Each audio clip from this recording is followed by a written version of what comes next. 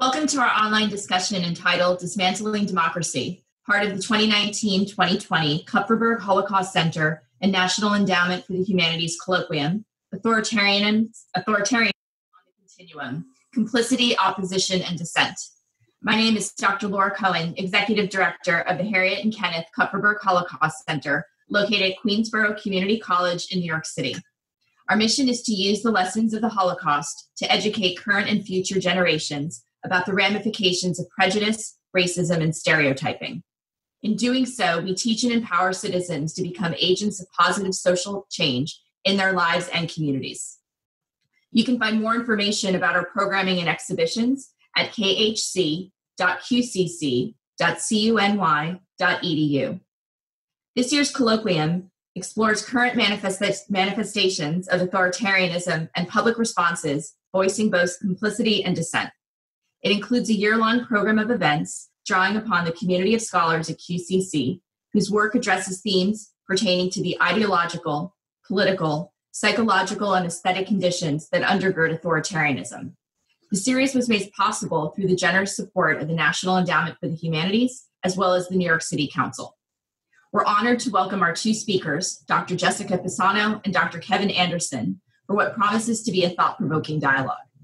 The Colloquium is organized by Dr. Julia Rothenberg, the KHC's current scholar in residence. Dr. Rothenberg is Associate Professor of Sociology in Queensborough's Social Sciences Department. Her pedagogy and publications focus on overlapping topics within urban sociology and the sociology of art, race, and ethnicity, as well as social and cultural theory. And now I'll turn it over to Dr. Rothenberg. Thank you all for participating in our final event of the series. I'm going to introduce our first speaker, Dr. Kevin Anderson, who is a professor of sociology at University of California, Santa Barbara. He's the author of Lenin, Hegel, and Western Marxism, A Critical Study, Foucault and the Iranian Revolution, Gender and the Seductions of Islamism, that's all one title, 2005, University of Chicago Press, and Marx at the Margins on Nationalism, Ethnicity, and Non-Western Societies, also University of Chicago Press, 2016. And he's the co-editor of the Rosen-Luxemburg Reader and Karl Marx. And also the Dunayevskaya Marcusa from Correspondence. Currently, he's working on a study of Marx's late writings on non-Western and pre-capitalist societies and gender. He teaches graduate seminars in classical social theory, contemporary social theory, and Marx and Marxism. I'd like to welcome Dr. Kevin Anderson. Thank you. Thank you. It's good to be back in New York, even though just virtually, it's sort of my hometown. Grew up in northern New Jersey, and I want to start by just thanking the people of New York. I mean, we've been talking all over the media about the suffering of the people of New York in the pandemic, but the discipline and sacrifice really that the citizens of and residents of the New York area made has really, I think it's prevented the pandemic from being even worse than it would have been for the entire country. So I wanted to start with that. My talk is entitled simply, What is Authoritarian Politics? It's an attempt to give an overview. I'm sure that a lot of it will be very familiar to a number of people in the audience, but some of it won't be, particularly the part on imperialism and colonialism at the end. So let's just get started. But this is a fairly basic overview, and we can discuss specific issues more later on if people want to. Let me see here. Okay. So first of all, what is democracy in the normal liberal democracy sense? I gave a list of 47 things, but majority rule, open debate, open debate between parties and movements and interest groups. And then even after the election, it's not majoritarianism. There's a right to dissent against the government and even against the majority. And there's rights for minorities. Now, liberal democracy has been around in various forms for about 150 years. There's been lots and lots of debate over its limitations, especially like in the social sphere. I mean, if you're homeless and living on the street, to what extent can you exercise these rights? So people talk about radical democracy. It's often talked about in terms of the social and economic sphere, but I want to mention in a different way, radical democracy, which you see in some forms of socialism also, would mean extending what we call democracy to new spheres where it's absent. Of course, the really obvious one would be the workplace. Another one might be the military. Do you elect your officers? Do you elect your boss? So that takes me right into authoritarianism, because once we get outside this fairly narrow political sphere where we have elections and political parties and voting rights and rights of freedom of speech, a lot of our lives exist in spaces that are actually authoritarian. So we don't have to go to Nazi Germany or Stalin's Russia to feel that. We can just feel it in minor ways right in our daily experience. So I just want to give an example, because when I was at CUNY isn't Harvard, so not all the grad students are fully funded with lucrative fellowships and so forth. So one thing I did while I was at CUNY was I drove a taxi part-time. This was before the owner-driver days. So we actually came in, and there were never enough cabs. There were always more work. So we'd be like waiting around to get a cab and then to get out in the street and start making some money. So management was very authoritarian.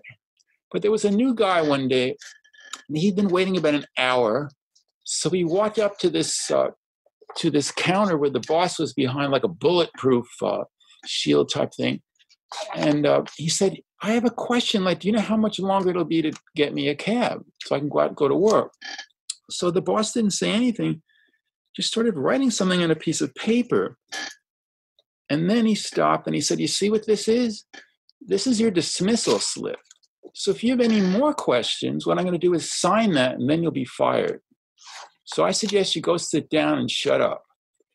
That's authoritarianism. And in a certain sense, what authoritarianism means is taking these kinds of things, harsh parental power over minor children when it's exercised in a harsh fashion, the military command structure, prison administration, taking these kinds of things that exist all around it, extending it further, extending back into that sphere that is democratic, and then democracy gets wiped out, and you have authoritarianism. So in this sense, even though, some people in the audience probably have lived under authoritarian regimes, but we all know what it is from our daily experience. And another thing I could have listed is policing of communities of color is often, you don't have the right of freedom of speech when a cop is stopping someone. And to ask, oh, officer, I have a question. Like, why are you stopping them? You're going to end up in handcuffs pretty quickly in a lot of those kinds of situations. Okay. So as I was saying, when this is extended back, this is when this is how we can think about it. But I want to talk about the three most extreme versions of authoritarianism, total versions, sometimes called totalitarianism, fascism, Stalinism, and imperialism. I'm going to spend most of the time on fascism, which has been talked about a lot lately with the rise of movements that seem to have some echoes of fascism and even governments in some parts of the world. So the key examples are, of course, Nazi Germany under Hitler, Italian fascism under Mussolini. And again, I could have a much longer list, but here's some of the kinds of appeals or kinds of principles, if you could call them that these kind of regimes have. Okay, extreme nationalism. There was a joke during the time of Nazism. There was this thing, Germans should buy German lemons. Well, lemon trees don't grow in Germany. So extreme, there was an Italian film about the Holocaust where this woman said pom-poms, and someone said, no, you have to make that Italian. It should be like pompano. We can't say pom-poms. That's a French word. Support of so-called traditional family values, Kinder, Kirche, Kuche, child, family and church. That was the slogan of Nazism, where women was where women were supposed to occupy themselves. Extreme hostility toward modern feminism of all variants. Yet at the same time, it's ambivalent because they have the Hitler Youth and the Hitler Women's Corps, and they go around and do things. They go on camping trips and they boss around people. So it's not entirely traditional, but they talk of it in terms of traditional. Stoking hatred of racial and religious minorities, which already exists in most of these societies, but it takes a political movement to stoke it, to multiply it. I mean, I don't think the United States thought of itself 10 years ago as a particularly anti-immigrant country compared to, say, Germany or France or Britain. And yet I think we've seen that kind of sentiment stoked in the last few years.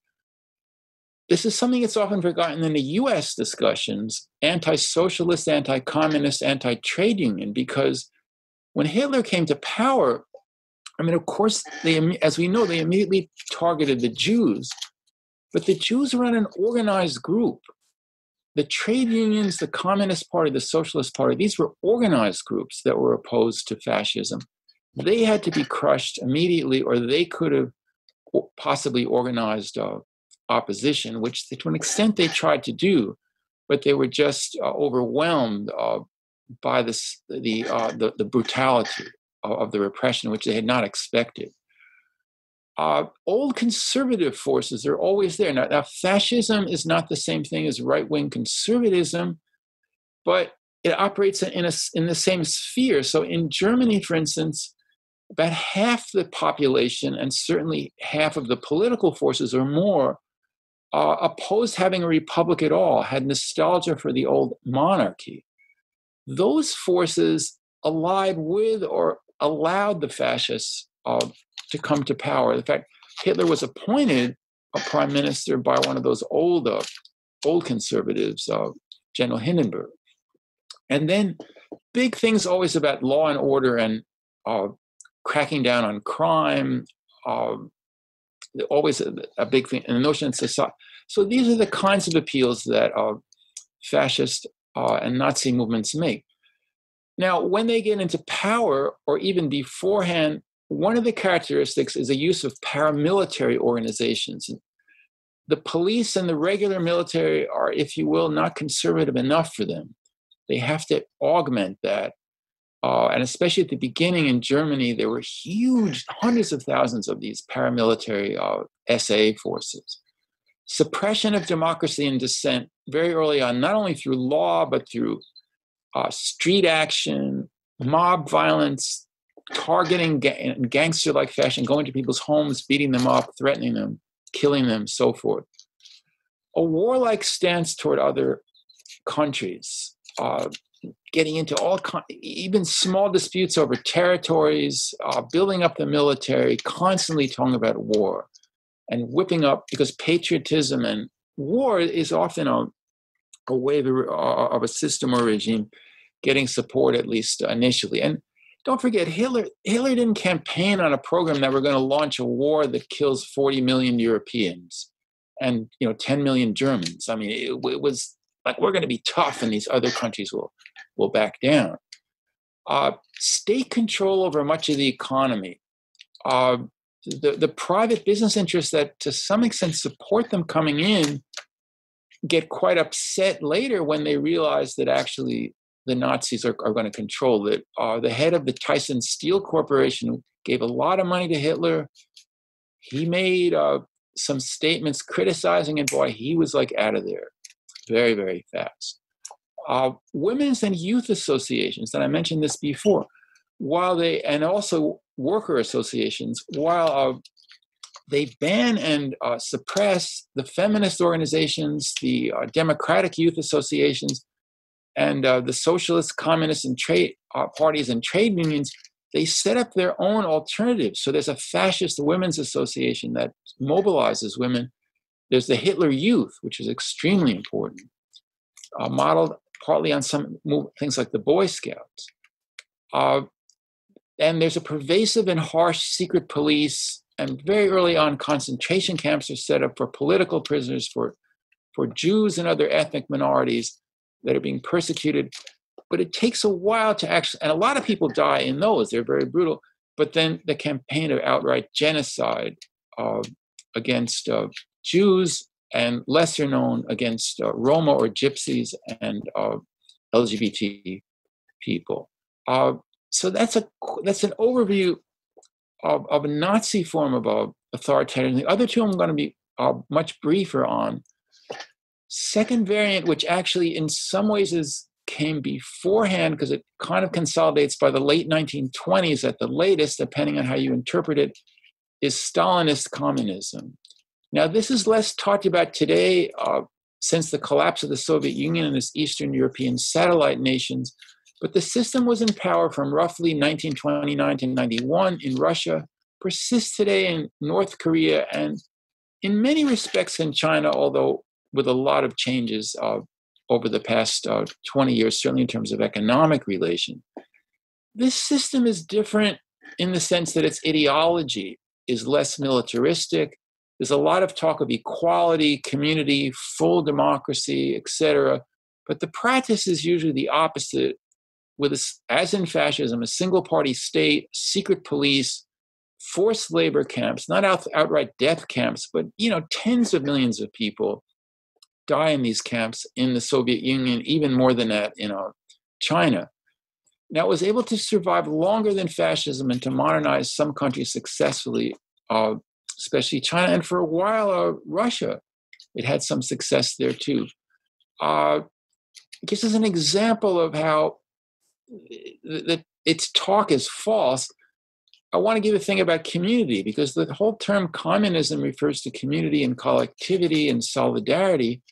But with the secret police system, and as in fascism, the system of people denouncing each other, what happens is that even in private conversations, people are extremely reticent about expressing anything. I mean, think about living in North Korea today, even like cracking a joke about Trump's buddy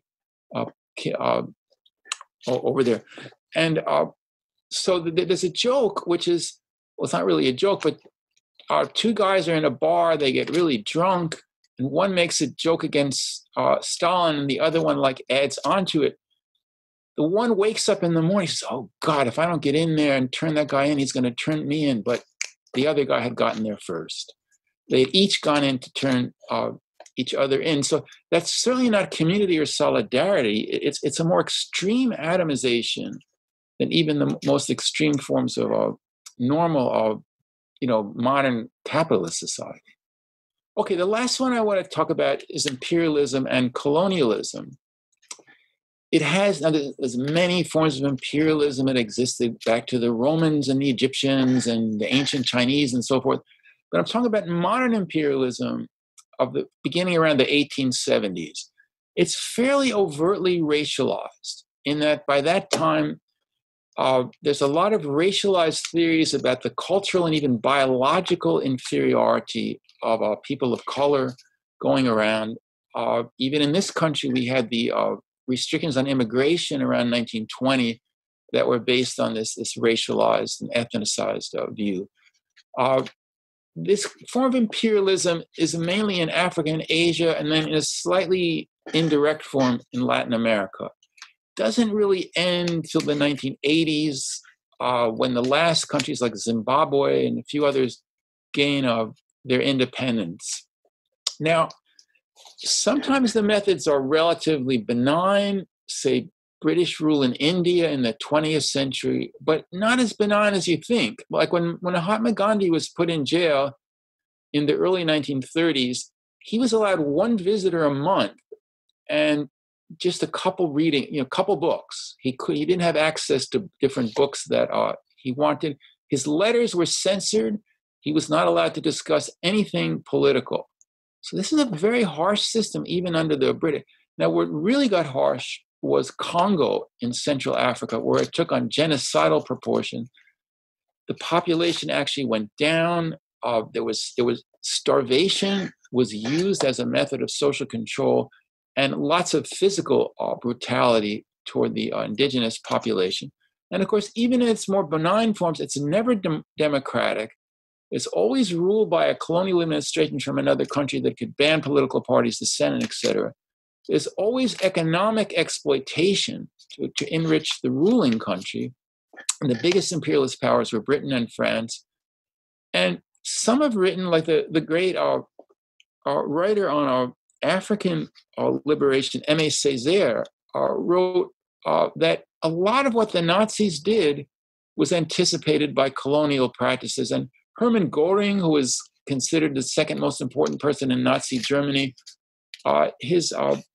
one of his relatives had been involved in genocidal suppression as a German military officer in Africa in the early 20th century. And I also want to mention that there's a lot of discussion about how the African regimes have become authoritarian after independence. Well, what is their model? What the people who led those regimes grew up under this dictatorial colonial regime. So that was them. I mean, there might have been talk in the schools about it for those that were able to have an advanced education about democracy. But in terms of actual practices, it was a single-party authoritarian state that they lived under. And also the racial ideologies of colonialism that propped it up and also grew alongside it, these fueled definitely fascism. These are a big fuel for Hannah Arendt writes quite a bit about that in her book, Origins of Totalitarianism. So what leads to such developments? Well, often there's a deep social disruption like a depression or a war. Certainly Soviet Russia was in deep, deep difficulty by the late 1920s. The economy was in a shambles. They'd been in wars. Had been in war, a civil war for about 8 years until about 1921. The hope for revolutions in other countries to get them out from under the sanctions and other kinds of things had seemed to lose hope. Nazi Germany, I mean, Hitler's party was, getting well under 10% of the vote until the Great Depression hit.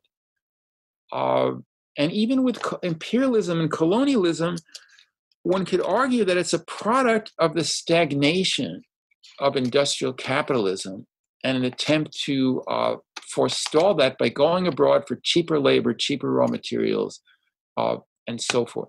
So authoritarianism is often stoked by a sense that the economy and the standard of living is stagnating or worse, and a sense that something drastic has to be done to save society. I think of this metaphor that some of the far, far right had about electing Trump, which is that the train is running, we've just got to pull the brake. We've got to stop it or we're going to go over the cliff.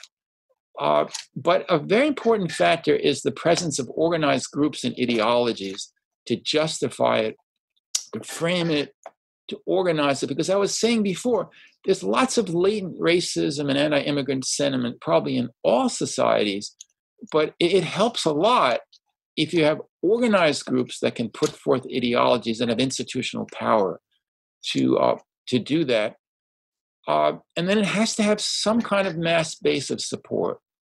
There's a lot of discussion of what that was. Let's take fascism in Germany. I mean, a lot of the mass base of support tended to be in the rural areas.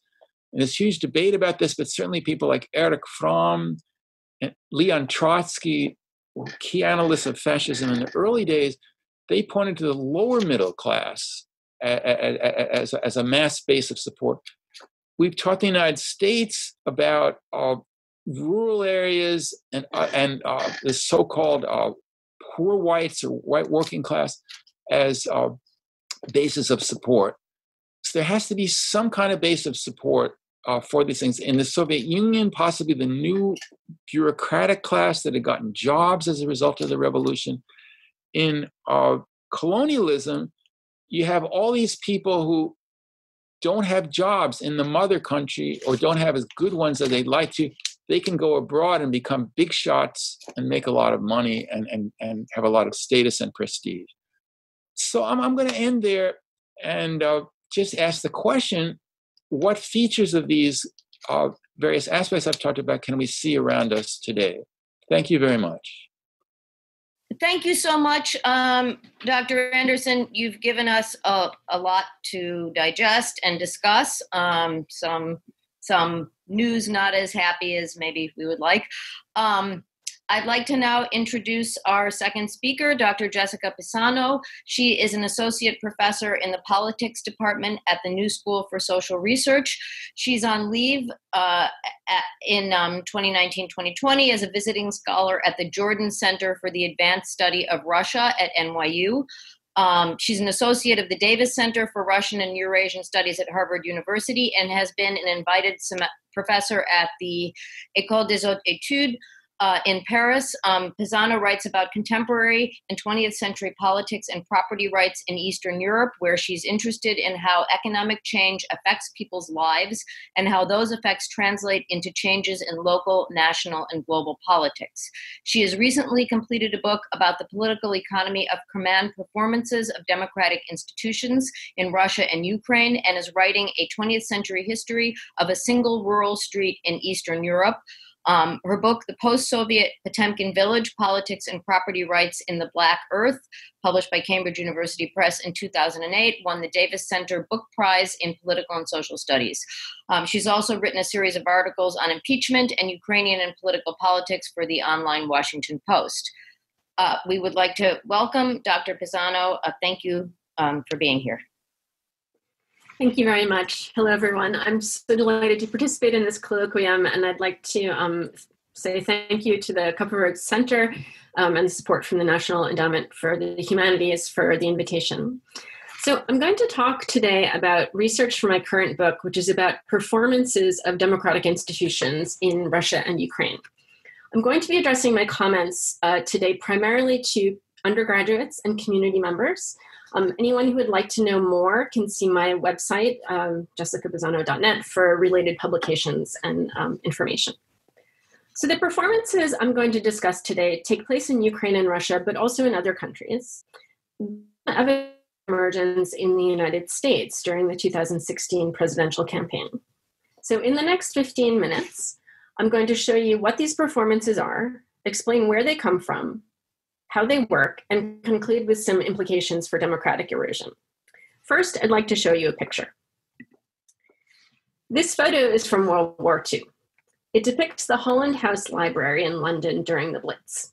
I really like the poster of it just next to my bookshelves. Now, why am I showing you this image? What does this photo have to do with democracy and authoritarianism in Russia and Ukraine? I'm showing it to you because it highlights an analytical problem that arises when we talk about democracy and authoritarianism. That problem has to do with interpretation, with the relationship between form and content, and with the meanings we assign to human actions. Now, we can agree that this photo depicts people looking at books sometime after a bombing. But that's about the extent of what we can be sure of. Most of us can't tell just by looking what these people are up to, or how they understand what it is they are doing. So let's look more closely. What does this photo suggest to you? The transcendent power of literature amidst destruction? Hope in the resilience of the human spirit that seeks art and beauty even in war? Or are these men seeking to steal and resell the most valuable volumes? Or is it a combination of the two? Now, we can ask the same question about the relationships between observation and meaning in certain political practices in 21st century Eastern Europe. I'm going to talk about two main ways people express their support of ideas or politicians: participation in elections and participation in street demonstrations. Now let's take a look at a street demonstration in Ukraine a number of years ago, when Viktor Yanukovych was president of Ukraine. It's a pretty typical example, both for Ukraine at that time and for Russian years. I'm using this example from the past rather than a contemporary example in order not to risk creating trouble for people who might be identified in a photo. Now, as is often the case, we can't tell just by looking why people are there and what meanings they attribute to their actions. In this photo, people are probably participating either because they needed money and agreed to participate in return for a day's pay, or because their bosses told them they had to show up or lose their jobs. In the case of students, if they're there, it would have been because their professors insisted they participate if they wanted a good grade. The tools of coercion here are not political, they're economic. The people choreographing the demonstration are appealing to participants' wallets. At the same time, the point is a show of support. So like elections whose outcomes are decided in advance, organizers are trying to create an impression of democratic participation. In Russia and Ukraine, as well as in other countries in the region, politicians stage both very large-scale political theater, like national elections for incumbent politicians, or supposed grassroots demonstrations, and much smaller ones. So people might be compelled to repaint and refurbish a hospital or school, for example, to show a visiting leader that the local government is spending money properly. Now, in Eastern Europe, such performances are common and well-known. But where did they come from?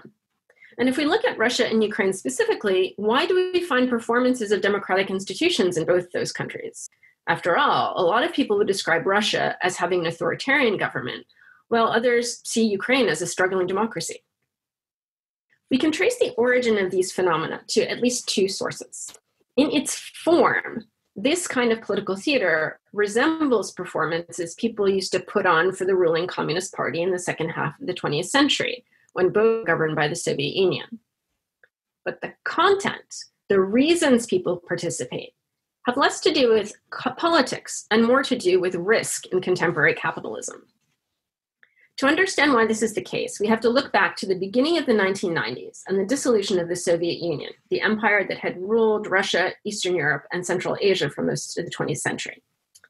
When the Soviet Union suddenly fell apart in the winter of 1991-1992, it was a real shock for most of the people who lived it. You might, in spring 2020, find that some of this sounds familiar. Almost overnight, competent federal authority disappeared. Supply chains for all kinds of things broke. Borders went up. Millions of people lost their jobs all at once. At the same time, prices for food started rising. While people faced widespread unemployment and privation, predatory entrepreneurs and politicians seized opportunities to appropriate the country's public assets. This economic crisis lasted for years. As time went on, cities, towns, and administrative regions faced steep budget shortfalls. They needed money from the center to balance their budgets.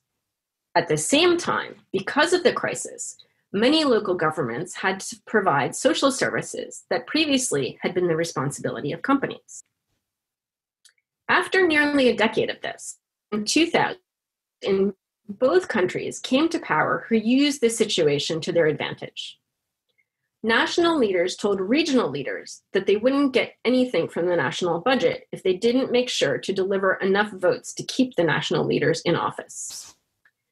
Those regional leaders put pressure on cities and towns and large enterprises, who put pressure on their inhabitants and workers to vote and demonstrate for the president.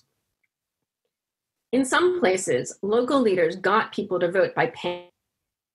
But in many others, local leaders didn't have money to use to get people to vote for incumbent politicians. So local political and economic leaders threatened to take things away from people if they didn't participate in shows of support. They said they'd take away their salaries or their pensions. They told people the subway, the university, hospitals would be shut down if people didn't vote for the president. People believed them because after the crisis of the Soviet dissolution, it seemed like anything could happen. A lot of people cooperated because they couldn't afford not to. Other people, though, could afford to ignore pressure to participate in shows of support for the president. And some people worked and lived in places where they weren't exposed to that pressure. Those people could continue practicing democratic politics. This meant that in the same time and place, some people saw themselves as participating in democratic elections, even if they were flawed, and other people saw themselves as participating in a farce. In a sense, both things were happening at the same time. There was political theater under pressure, in which people imitated democracy, and some form of democratic politics, where people exercised choice. So what were the consequences of this situation? First, after the state seemed to disappear during the economic crisis of the 1990s, these theatrical performances brought the state back into people's lives. Now, nearly everyone was part of it. your little brother's school teacher, the doctor treating your mother's cancer, your college professor, the guy who was supposed to hook up the gas line in your grandmother's village. Directly or indirectly, those people became agents of the president. Second, it became hard to tell which were the kinds of practices we associate with democracy and which were imitations. Looking at large-scale demonstrations, people sometimes couldn't agree about whether they had been captured by politicians or whether they were really grassroots initiatives. Third, this ambiguity was useful for incumbent politicians because, as in the photo with which we began today, it was hard to tell the form of politics from its underlying meaning or content. Politicians succeeded in discrediting people who didn't agree with them. They would say that it was not their supporters, but the opposition that was being paid to participate in demonstrations, for example. We're starting to see practices like this emerge in the United States. The Mueller report, citing an indictment in the US District Court for the District of Columbia, found that in the final months of the 2016 presidential campaign, the Russia-based Internet Research Agency organized pro-Trump rallies. They paid Americans to participate in demonstrations in multiple states, including Pennsylvania, Florida, and New York. Meanwhile, political scientist Alexandra Haddad-Fernandez has documented American companies' electoral pressure tactics in the 2000 and 2016 presidential campaigns in support of George W. Bush and Donald Trump. Haddad-Fernandez estimates that the proportion of American workers mobilized by their employers for political participation may reach as much as 30 to 40%. At the time of COVID-19 and all of its attendant economic challenges, it seems reasonable to expect that absent public vigilance, there is a risk that we could begin to see the rise of this kind of political theater and the gradual disappearance of practices we think of as democracy. Thank you. Thank you so much, Dr. Pisano. That was very informative and also a chilling conclusion. And I think now is a good time to start discussing both of the presentations. Dr. Anderson didn't explicitly connect what he was saying to the present moment, but I think that, of course, questions arise, and I would like to explore those a little bit. Before I guess, open up to Q&A, I maybe would like to ask Dr. Anderson and Dr. Pisano if they have jotted down any questions they would like to ask each other, or begin the conversation in that manner. Sure. I have a question for Dr. Anderson. Hi. So I wondered if you could share with us your thoughts about where the distinction lies between hierarchy and responsibility and authoritarianism.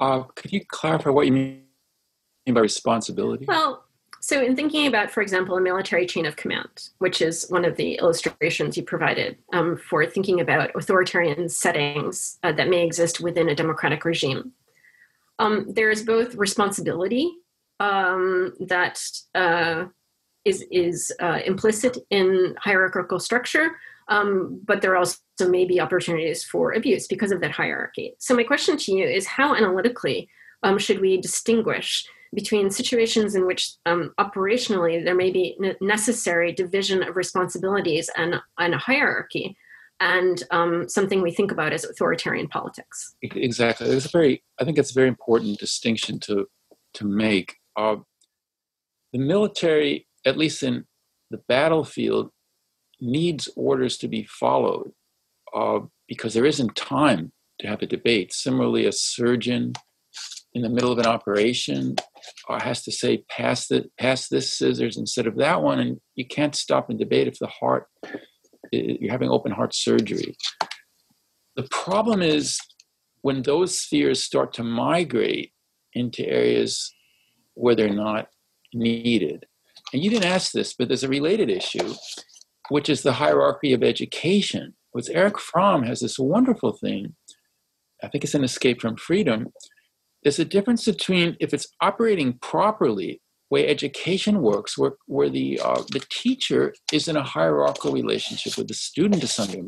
Fromm is not Paulo Freire, so he doesn't do the whole democratic education. But what he does say is that a good teachers are going to give everything they have to the students, and the students are going to equal or surpass the teacher. That's the goal of that relationship, which is very different from what we're talking about in terms of authoritarian politics, with one exception, which is that authoritarian regimes of the types I talked about are very good at taking people from slightly below the 1% and promoting them.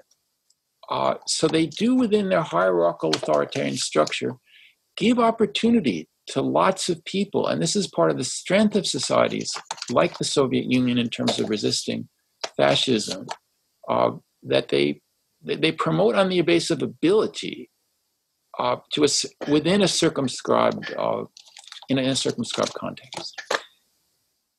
Maybe following up on that, can you say a word or two about the relationship between bureaucracy and authoritarianism? Because it seems like, modern societies, of course, tend towards greater bureaucratization, which increases efficiency and so forth, but bureaucracy seems to share a lot of qualities with authoritarian types of command. And how, is there a workaround for that, or is it inevitable? Well, again, within a limited sphere, bureaucracy is probably a good thing, because we couldn't have these large universities at low tuition without some kind of bureaucratic management. But of course, it seeps into all kinds of other spheres, and there's a tendency for it to become dominant. And in a certain sense, all three of the regimes I talked about were highly bureaucratic regimes. And Dr. Pisano, you wanted to respond to that as well?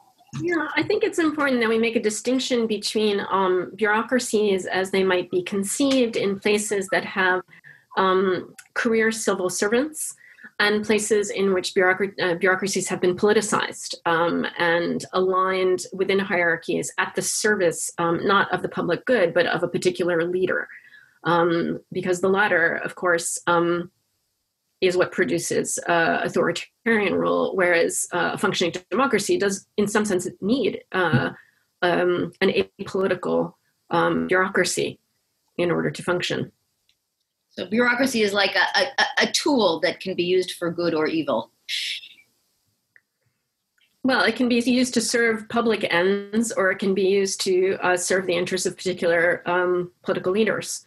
And the distinction between those two things, arguably in the United States, has become confused, especially with the way in which the executive branch has chosen to talk about public institutions within the federal government. Whether we're talking about the FBI or the CDC or other areas of responsibility. Kevin? Yeah, just add one quick thing. As is well known, the great sociologist Max Weber ends one of his books with this metaphor of the iron cage or iron cylinder that we've created. And this is what capitalist modernity really is, this iron cage that we've created for ourselves. And so even the normal apolitical operation of bureaucracy also has some problems in terms of swallowing up what we could call the democratic sphere, even when it's not overtly being politicized. And a question for Jessica Pisano, very interesting presentation.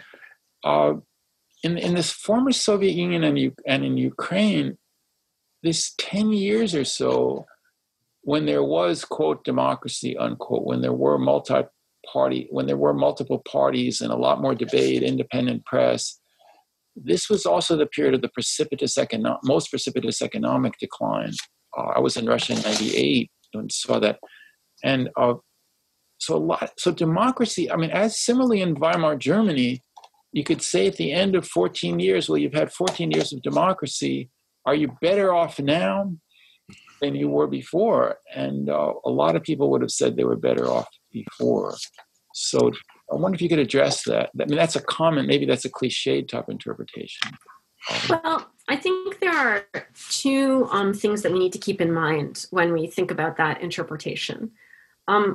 One of those is that the fact that there were more democratic elections, in the sense that there were more parties involved in Russia, in the sense that there was some kind of oligarchic competition between various media sources, and a state that did not possess the capacity to compel people to participate in shows of support at that time, is not necessarily related causally to the economic policies that were being put in place at that time, which is to say that the economic crisis that was precipitated in the 1990s at the beginning of the decade, in part was due to the dissolution of the Soviet Union and what that meant for the dismantling of the command economy structure, in which all decisions previously had been made in Moscow, and supply chains were scattered across a geographical expanse that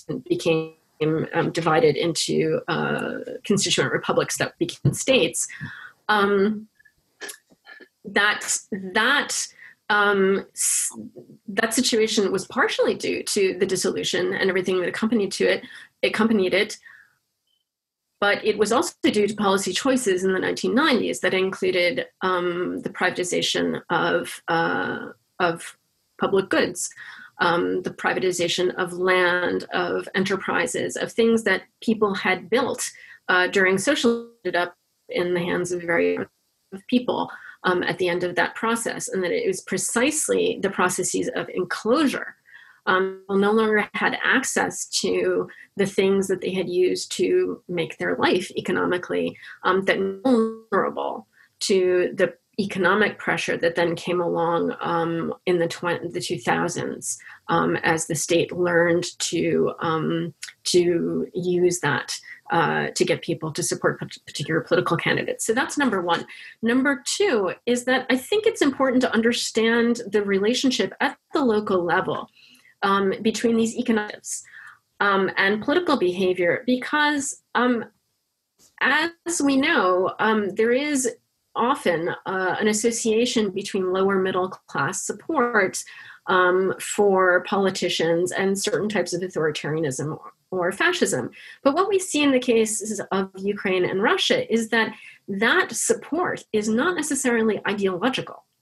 It's a support that is present because of concrete economic incentives that, if removed, could lead people to vote in very different ways. So this is something in mind, I think, also in our contemporary moment, which is to say that we have to be careful about attributing to people who may support particular political leaders the ideas held by those political leaders. People may be voting for very different pocketbook reasons, and if ways can be found to change those reasons, then it may be that political leaders who are compelling people to support them may find that their basis of support is significantly less than we thought.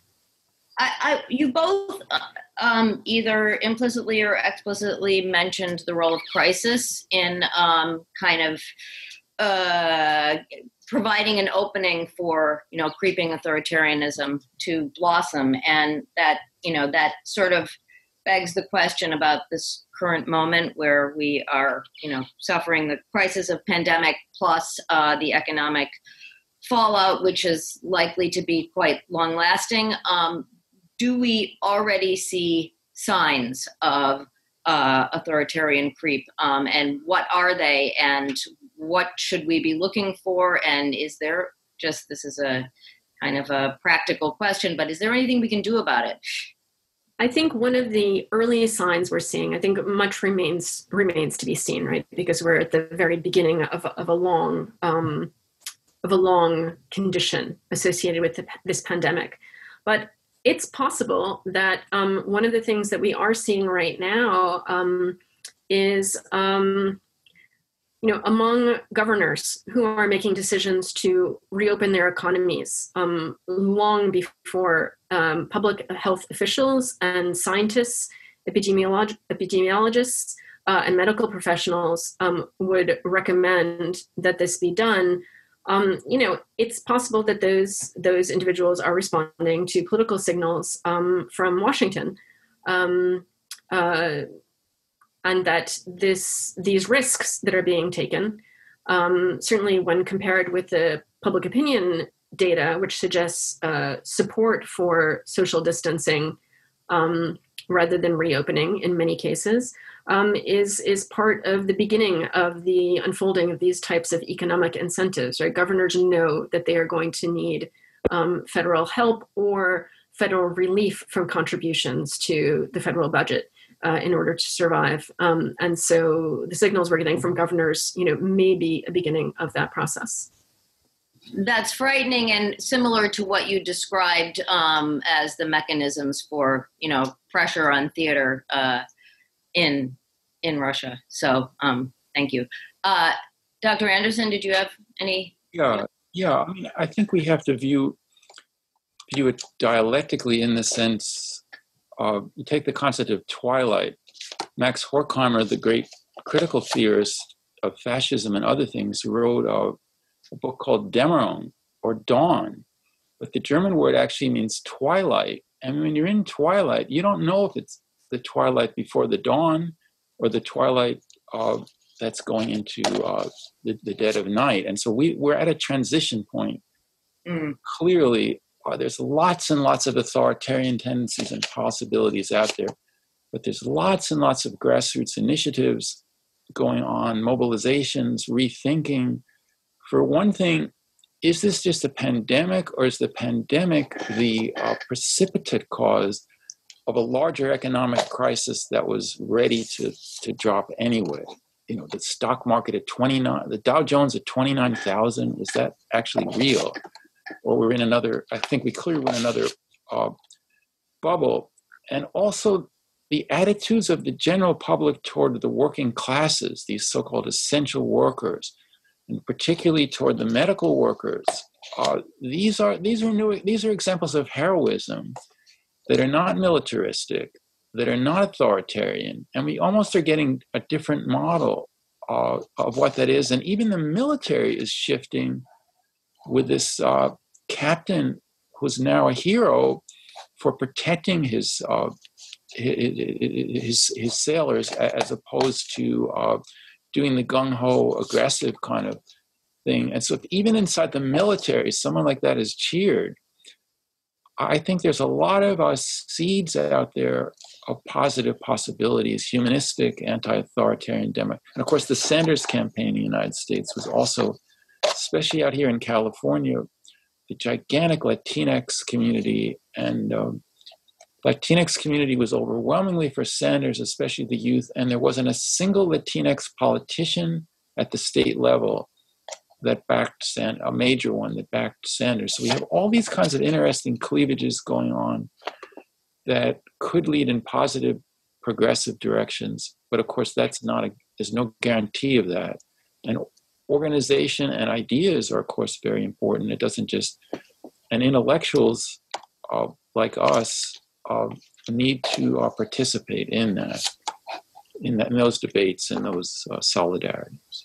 Let me just add to that also, an uptick in unionization activities and workers' resistance, which we'll see how that plays out with unemployment, but it's something else to look at.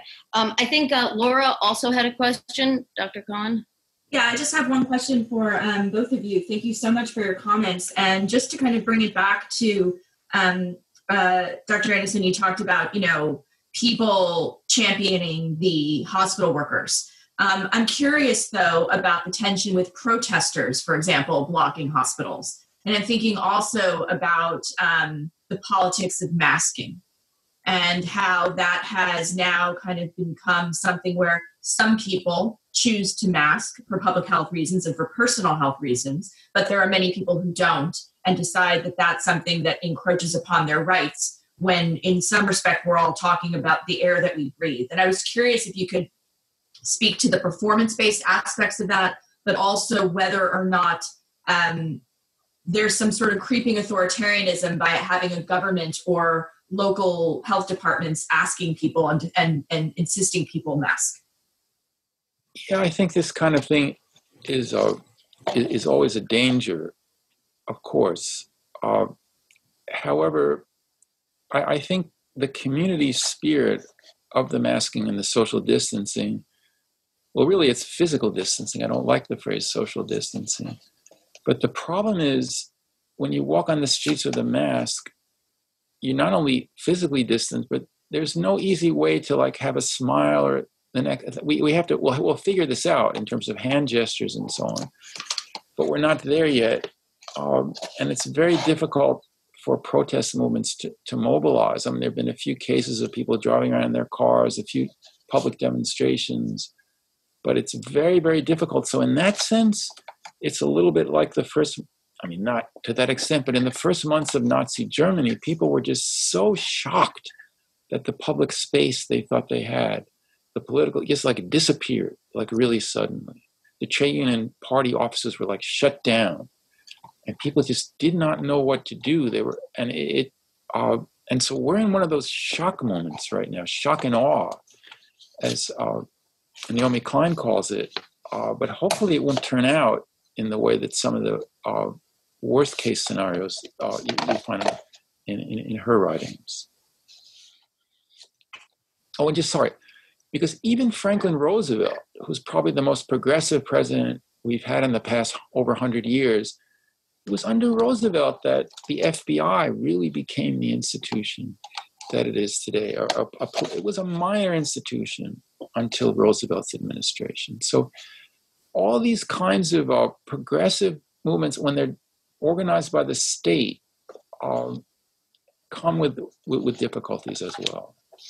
Yeah, so, I mean, I think that there are a number of things to say here. And one of the things we need to be thinking about is the tyranny of the state.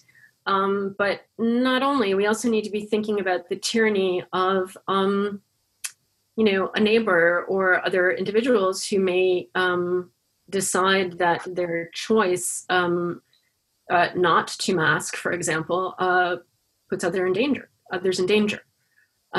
So I think, the principles that we need to think about are about separating scientific authority from state authority, so that the leadership regarding public health initiatives is coming from scientists, and that social movements are going to need to think about how to assemble in these contexts, but accepting the fact that there are going to be public health-based constraints.